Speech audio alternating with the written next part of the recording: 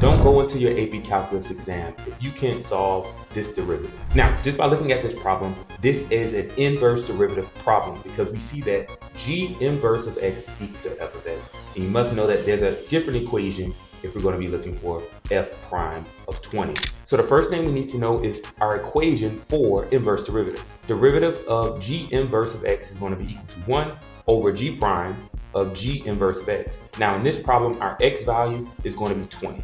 Okay, this x value is 20 here because we're trying to find f prime of 20, and that's simply the inverse. So how do we do that? I always start by doing a coordinate system here. We know that g and g inverse have something in common.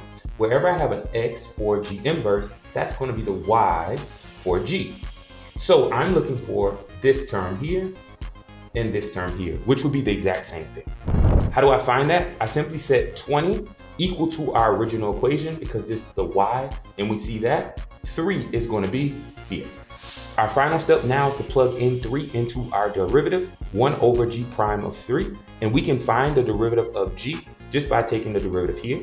So by taking the derivative here, we end up getting g prime is equal to 3x squared. We plug in 3, we get 27. So our final answer is simply going to be 1 over 27.